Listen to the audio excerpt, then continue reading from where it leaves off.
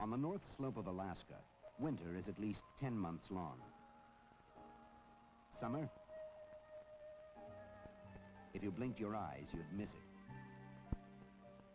This is tundra, 12 inches of plant matter struggling for survival atop 1,500 feet of frozen gravel, mud, and ice. If the tundra's delicate life balance is disturbed, plants and animals might well disappear from the region.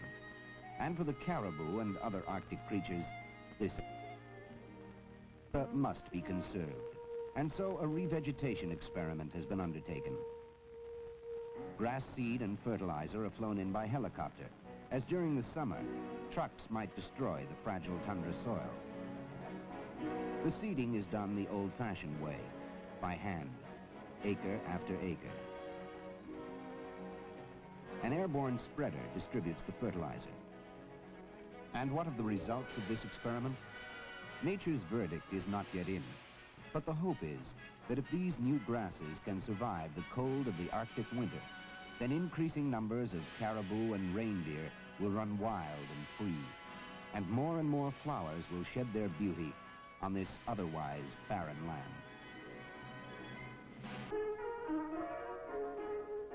Strategically located in the heart of Southeast Asia, the landlocked kingdom of Laos is slightly larger than Idaho. It is a primitive land. Barely 15% of its 3 million people can read or write, and many Laotians in remote regions still believe the world is flat. Life is hard and short, with an expectancy of but 30 to 40 years. Women work and weave, live and labor in huts and hamlets where time has seemingly stood still for decades, generations, centuries. Struggling for existence and survival, the average Laotian's per capita income is less than $70 a year. Only the cities reflect the events and influence of the 20th century, and even here, much of the past is retained and remembered.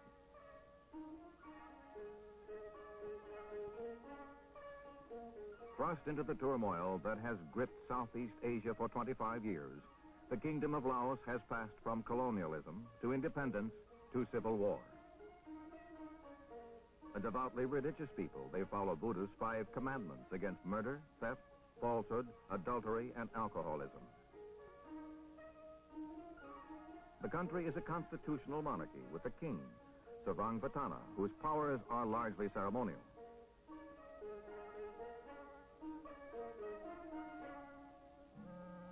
Limited independence came to Laos in 1949, after 56 years as a French protectorate and a brief occupation by Japanese forces in World War II. The country was granted sovereign status in a French Union of Indochina states. With the end of the Indochina War in 1954, Laos was given complete independence. A year later, she was admitted to the United Nations. The Laotian government sets up a royal capital at Luang Prabang and an administrative capital at Vientiane. But with independence comes conflict, nurtured in the mountainous northwest provinces of the strategic kingdom. Under Prince Souphanophong, a communist movement is formed to challenge the government in Vientiane. The rebels call themselves the Pathet Lou, meaning land of Lao, and they are supported and supplied by communist sympathizers in North Vietnam. There are, through the infant years of Laotian independence, attempts to integrate the Pathet Lou into the central government and its armed forces.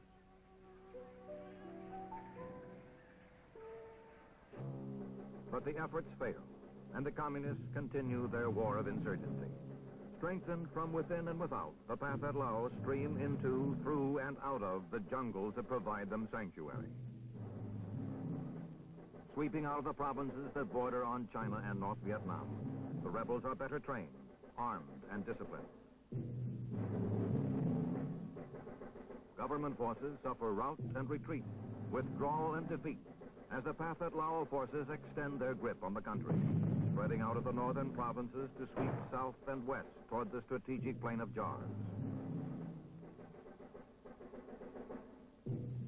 By the spring of 1961, the rebel forces appeared to be in a position to take over the entire country.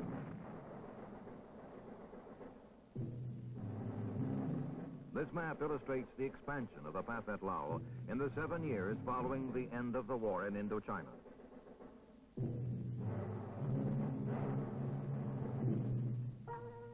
Tens of thousands of refugees are caught up in the spreading conflict, uprooted from their ancestral homes with only the worldly goods they can carry on their backs.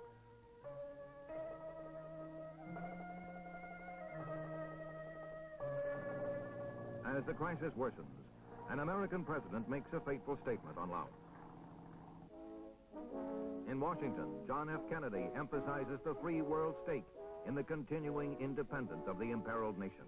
He asserts, "Security of all Southeast Asia will be endangered if Laos loses its neutral independence. Its own safety runs with the safety of us all, in real neutrality observed by all. I want to make it clear to the American people and to all the world that all we want in Laos is peace, not war. A truly neutral government, not a Cold War pawn. A settlement concluded at the conference table and not on the battlefield. Our response will be made in close cooperation with our allies and the wishes of the Laotian government. We will not be provoked, trapped, or drawn into this or any other situation.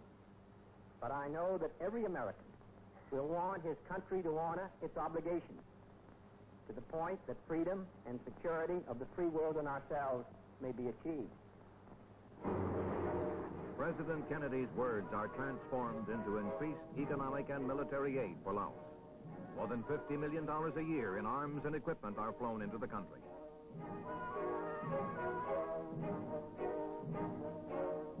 American military advisors are provided to train and instruct the Royal Laotian troops in the use of U.S. military equipment. But no American combat troops are sent into the country.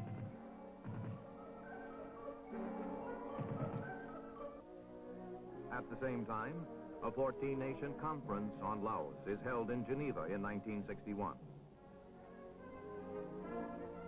After more than a year of difficult negotiations, agreements are signed in July 1962, providing international guarantees for the independence and neutral status of Laos. Secretary of State Rusk signs the Treaty for America, and Foreign Minister Andrei Gromyko initials the historic pact for the Soviet Union. Within Laos, the three principal political leaders meet to form a coalition government. Prince Sivanaphong leads the Communist Pathet Lou faction. His older half-brother, Prince Sivanaphuma, represents the neutralist forces. And completing the triumvirate is Prince Bumum, a former premier and spokesman for the conservatives. The men meet in seeming harmony for several hours and announce the formation of a government of national union with representation for all Laotian political parties. In the search for peace and stability in Laos, Bumum, the rightist, and Sivanaphong, the leftist, agreed to participate in a parliament headed by the neutralist Prince Sivanaphuma.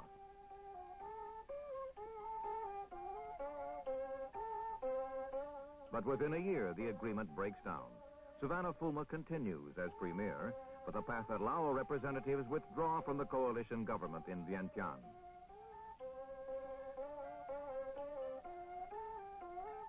The civil war resumes, and once again, forces loyal to the central government and King Patana are severely tested by the communist armies of the Pathet Lou.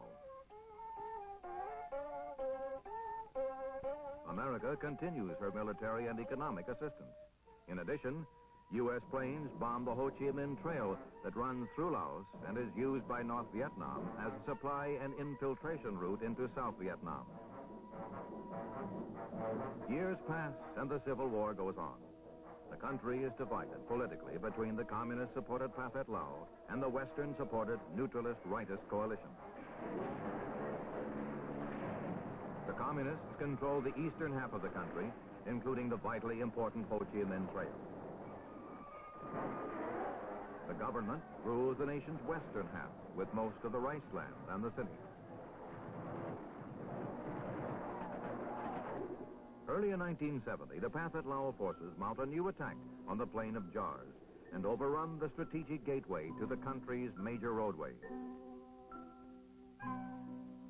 Casualties are heavy as the government forces once again are put to rout. The crisis raises new concerns over America's commitment to the defense of Laos as a neutral nation.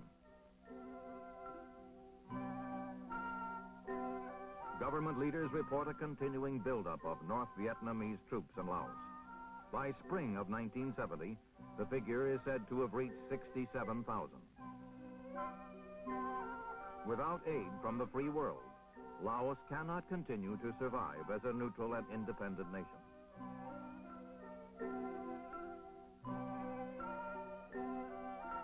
Already 600,000 Laotians, more than 1/5 of the population, have been forced to leave their hamlets and homes. Other thousands have laid down their lives.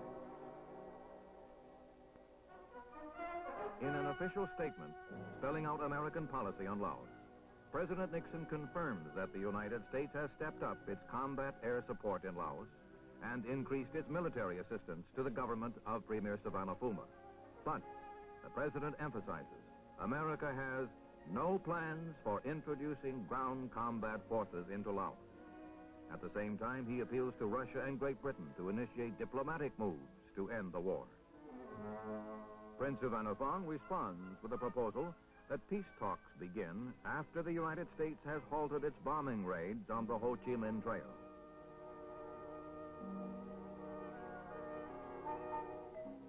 The Pathet Lou leader warns of continuing civil war until this pre-conference condition is met. And to underscore his words, the communists step up their offensive. In Vientiane, Premier Sivanaphuma rejects the terms laid down by his half-brother. But even as he speaks, the Pathet Lou forces overrun and capture a city only 90 miles from the administrative capital.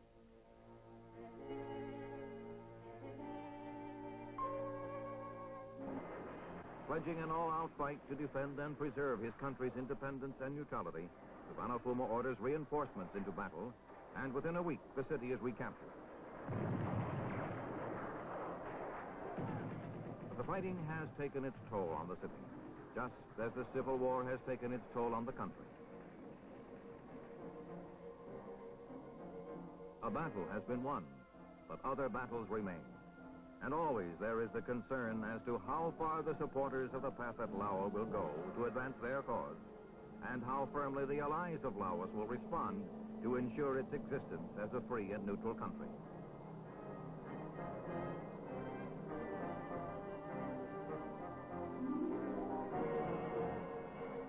Thus, on jungle trails and in lonely frontier villages, the search for peace goes on.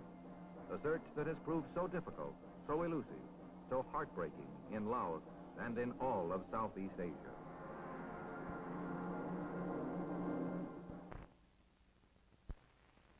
Presented in cooperation with your school authorities by